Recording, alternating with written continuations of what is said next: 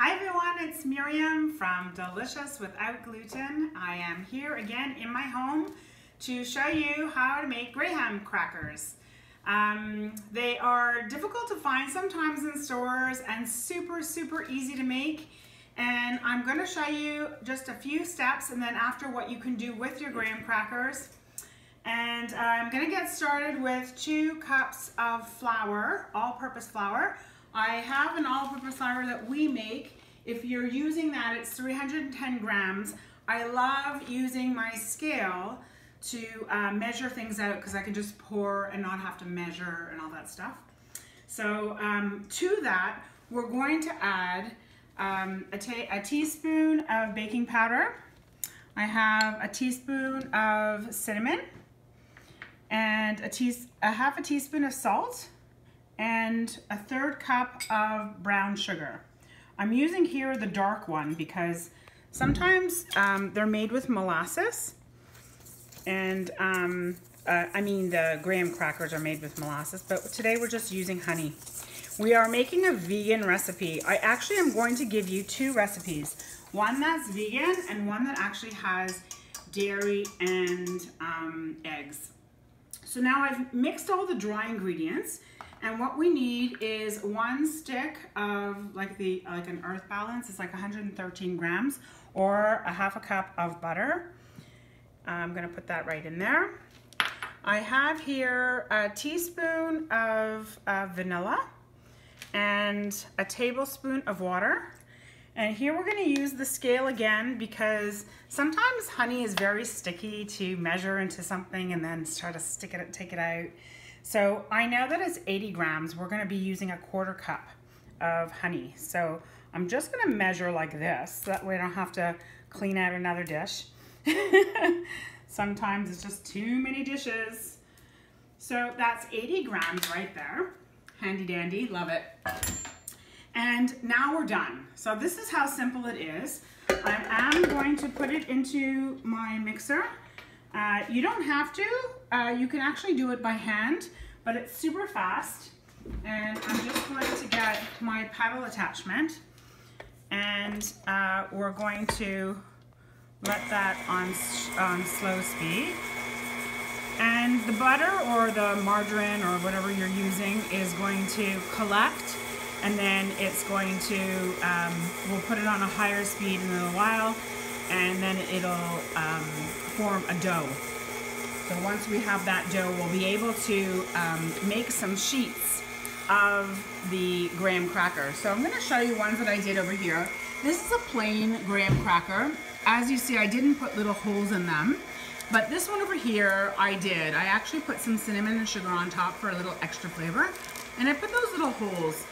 What happens is you'll see if you don't put the holes, you'll get, I don't know if you can see from here, but a little like bubble. Those holes are really meant to actually keep the dough down. So let's have a look now. I'm going to put the speed a little bit higher, and you'll see it's collecting. If after like a minute or so you don't see it collecting, then you'll need to add a tablespoon of water. But I see right now that the butter is softening and forming into a ball as we speak. So here we go. This is exactly what we need. A nice soft dough. It will come off easily with just a finger.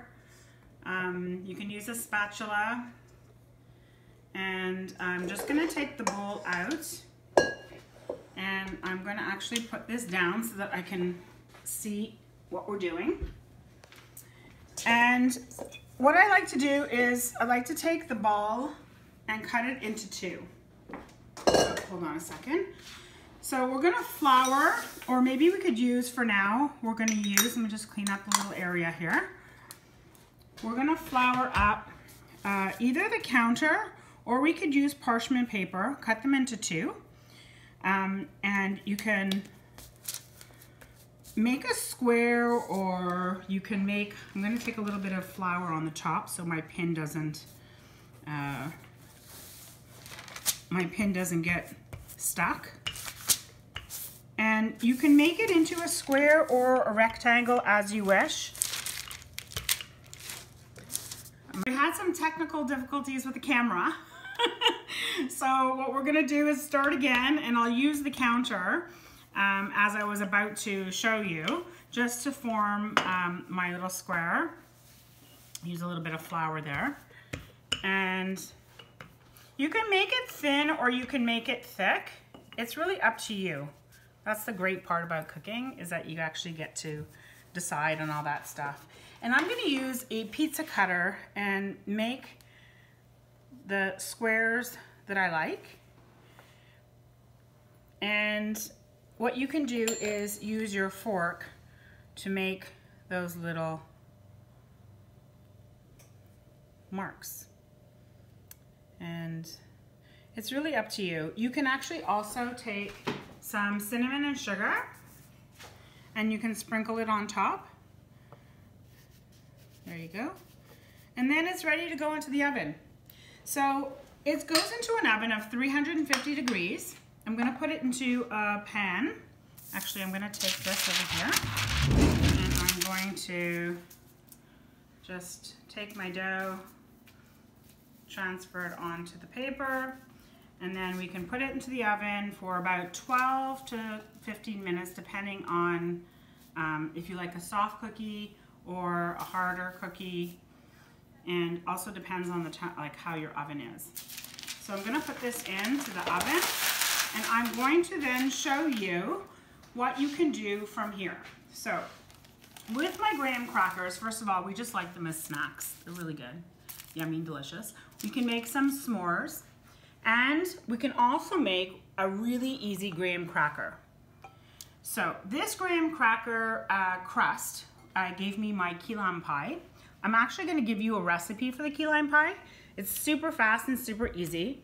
I took my graham crackers and I put them in a food processor and I grounded them. I put 1.5 cups of the graham cracker crushed up with 1/3 cup of the sugar, the brown sugar, and 50 grams of a soft butter. I use a non-dairy Bissell soft butter. It's a vegan one. And basically we just put the whole thing together, and then we can mix it up and pour it into a pie shell. So I'm gonna use my handy dandy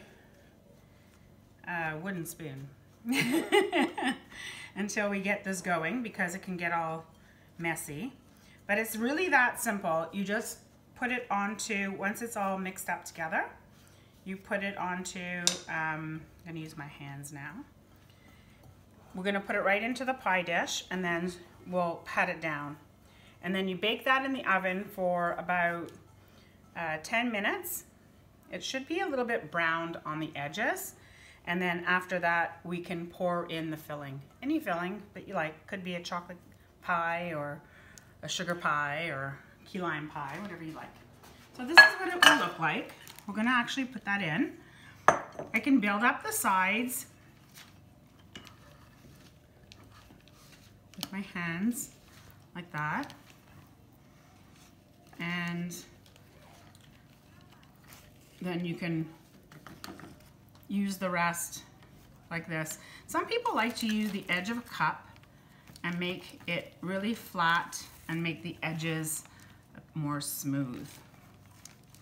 Then you put that into the oven when it's ready. Like I said, 350 degrees for 10 minutes. And that's it.